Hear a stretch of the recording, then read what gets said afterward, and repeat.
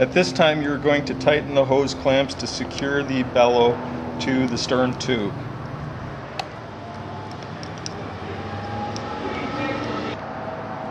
At this point, again, we're going to confirm that the stainless and carbon are just touching or in their neutral position.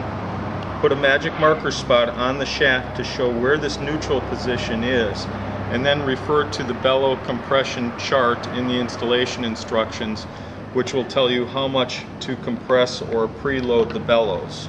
In this instance, I have an 1¼ inch shaft, so we're going to add 1 inch of preload to the bellow. Once we've added the 1 inch of preload to the bellow, we're going to take and secure the set screws to the shaft.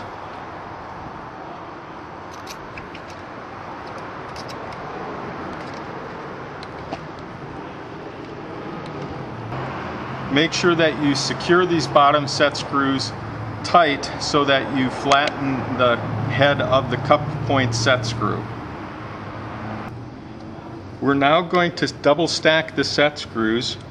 The top set screws will act as the locking screws to ensure that the bottom set screws, which secure it to the shaft, don't back out.